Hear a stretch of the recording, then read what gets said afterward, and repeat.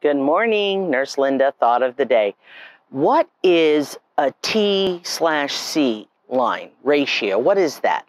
Well, on the blue Easy at Home LH strip test, this test is what's called a qualitative test, and it is comparing T, your test line, to C, the control line.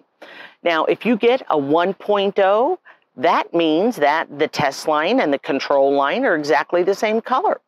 If you get, for example, a 2.0, that means your test line is twice as dark as your control line. And if you get, for example, 0.5, that means your test line is half the color of your control line. Usually to get a peak, you're going to get close to 1.0 or higher. Sometimes you get a peak a little bit lower. Sometimes it can go up to 2 or 3. That's what TC means. Love you.